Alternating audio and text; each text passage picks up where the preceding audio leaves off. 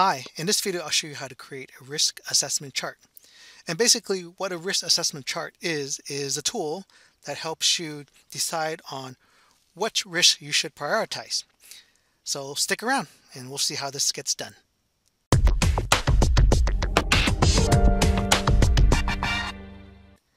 So here we have our risk assessment chart here. We've got our probability on the y-axis, our impact on the x-axis.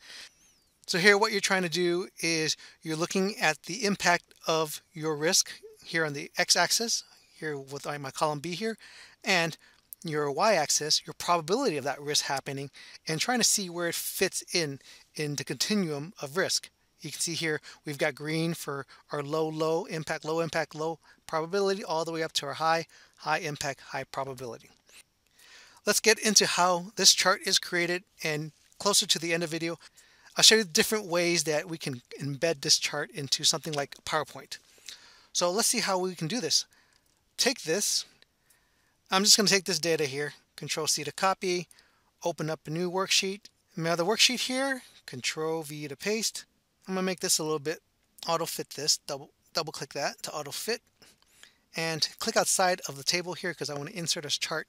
If I inserted the chart with that selected, it's going to insert that data already in there. I like to kind of start fresh, add a scatter chart, make this a little bit bigger here, and start to add in the data. So under the design tab here, under select data, select add, series name, that's going to be cell A1 here, and it'll become the title, even though it's a series name here. For the series X values, that's going to be the impact. The impact is going to be the X values here. That will be cell B2 to B12. And for my Y values, delete this. That will be cell C2 to C12. Click OK, click OK, and now you have my scatter chart that's kind of laid out here. I'm going to make this plot area a little bit smaller. Pull that in a little bit here, and from this bottom here, pull this up a little bit, right? And add axis titles. So go under the plus sign here, axis titles. We're going to have my axis titles here. So you can type it in, like I can say this is impact, but it's probably better to reference the cell here. So if I change this to impacts, you can see that it didn't change there. I'm going to double click this auto fit there. That S is not there. Let's change it back. All right. But if I reference this, if I took a reference here, instead of having impact there, type equal, then B1, press enter, and if I change the title, S, you can see now it's changed here. So it's kind of a good idea to have the axis title reference something if possible. I'll do the same thing for the y-axis title, type equal, and then probability, press enter, and then I've got my titles there. Remove the grid lines. I don't need the grid lines here. So the vertical grid lines are selected, press delete. Horizontal grid lines here, select it, press delete. And now I want to have labels here. Select on any of my elements here, right click and go under add data labels. We want to add data labels here. And you notice that it adds the default y-axis data labels, 1 and 2 and 3 and 2. You can notice these are the y-axis labels. I don't want that. I want the text here. So I need to click on my data labels again and right click format data labels. Here I want to select values from cells, and it's going to ask me to select my data label range, which is going to be cell A2 to A12. Click OK, and we have our labels here that are the text. I don't need the Y ones anymore, the Y values. Uncheck that box, but I do want to keep the show leader lines. And the reason why is because when I click outside, you can see some of it has been overlaid on top of each other. So if I move some of them out, let me select it again, just select that one. If I move that out, the leader lines will show up. If I move this one out, I think there's 3 on top of here. So I have my lines showing up that kind of point back to that data point. Just do the same thing for these down here. So I have my leader lines, so it gives it a better visualization of where it's supposed to be. So let's select those and move them out a little bit so I have my leader lines available. And let's do the same thing for this one here. So there we've got my leader lines there. So now some more formatting. I probably want to remove these labels here, these indicators here, my horizontal and my vertical indicators here. And I just can't delete these because if I press delete, it's going to remove my horizontal line. The same with my vertical line. Control Z to undo that. What I want to do is just make it invisible. So if I have it selected, go into text options, and under text fill, we'll just say no fill. And we'll do the same thing for here. Select my Y axis and select no fill. So I want to move my axis titles out a little bit because I'm going to put some informational text here. I didn't want that numerical text, but I just wanted some informational text here. So I'll just go to Insert, go to Text, and Text Box, and draw it out a little bit. So we're going to draw out a text box. And this is where I can put my low, medium, and high. So I'll type in low, press Tab, medium, press Tab, and then high. And this one's a little bit fine-tuning because if I press Tab, go to medium, press Tab a couple times, I want to have that medium in the middle, but it doesn't really show up in the middle too much. This is kind of offset a little bit. So I'll press delete, and I'll just have to press space a couple times to bring it in to where it would be right in the middle, and that looks okay. I might need to do the same thing for the high here, so press tab, and that was a little bit too much. Press backspace and press my space to bring that in a little bit more. I can bring it out a little bit more, and that was too much. Backspace one more time. So that works for there. I have to do the same thing for my y-axis now. So I'll go to Insert and Text, and I have a text box. And I'll draw one out, make it a little bit, make it tall but thin. And I'll type in low, and what you don't notice when I typed in low is the orientation's off. I can change that. I'll just select here for my text box and change the text duration. And that's going to be rotate all text 270. So that's going to do the same thing there. Do the same thing I did below with my x-axis, tab, medium, tab, high.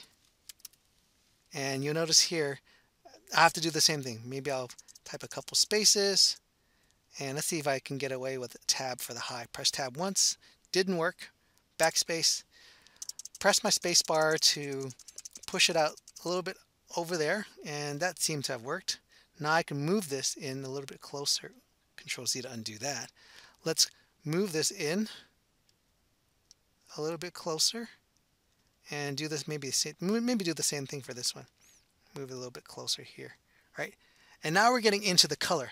How do I add color to this plot area? I've selected it. All I need to do is in the paint bucket, go to fill, go to gradient fill, and it defaults to this blue color, but we can change that. And having these 4 stops is just fine. I need 4 anyways. For step 1, I need to make that green. So the color here, I'll make that green. For the 2 middle stops, let's bring this in a little bit so I can select it. Make this one yellow. Make the third one yellow. And make the last stop red. And it doesn't look right because I just need to change the direction. So under direction, we want to have from green at the bottom here, bottom left, all the way to red at the top right. Select this one, and now I've got it. So it's just fine tuning here. And to fine tune that, maybe I want to move this one over here. Maybe the yellow would be in the middle, and it's going to be right around there, right? Let's move this over here. All right. And that looks just about right. So the nice thing about having the labels here is I can change this. Let's say this is risk 9, right? Risk 9. Oh, what's a big risk? Big risk is drinking, so we put drinking, right? And so it shows up here. So there's the way that we created a risk assessment chart. So now here's the bonus part. Let's say that we want to put this chart onto a PowerPoint. Control C to copy.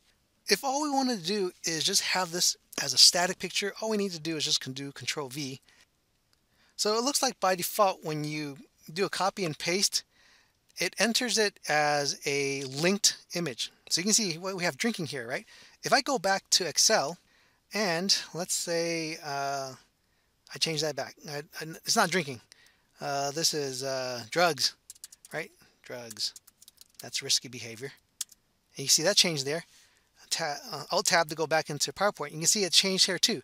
So basically, by default, it's pasted it as a linked image. And so when you've done the paste here, it's pasted it as a linked image, right? So basically, if you sent this to somebody, let me get out of this. If you sent this to somebody and they didn't have the file, it would be broken. So whatever you updated wouldn't work. Now, if you wanted to send it to somebody and also have the file embedded in there, let me go to this other slide here.